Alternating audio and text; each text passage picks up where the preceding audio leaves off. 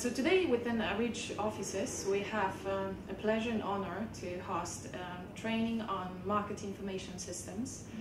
The training has been conducted within the project of improving market production, agri-production for smallholder farmers in Palestine. The training has been co-founded by the Polish Ministry of Foreign Affairs, implemented by ARIJ and in partnership with the Polish Center for International Aid.